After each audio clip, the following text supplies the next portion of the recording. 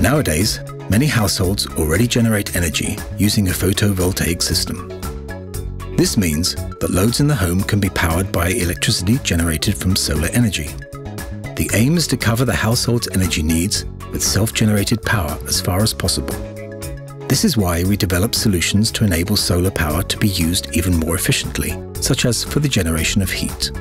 Many households today have conventional heating systems, such as gas-fired central heating or wood burners, and heat their water using a boiler.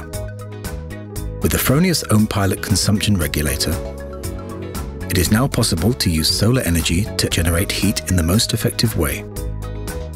All that is needed is to add the Fronius Ohmpilot and the Fronius smart meter.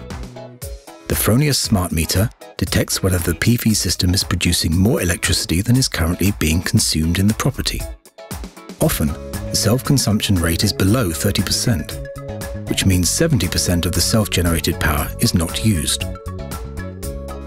The Fronius Ohmpilot takes this surplus energy and directs it to the heating element in the boiler, thus generating hot water. As the Fronius Ohmpilot provides continuously adjustable regulation, all of the energy generated by the PV system can be used.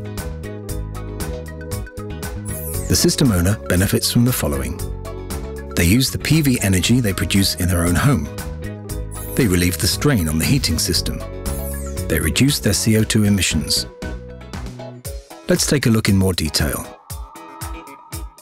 It's winter and overcast.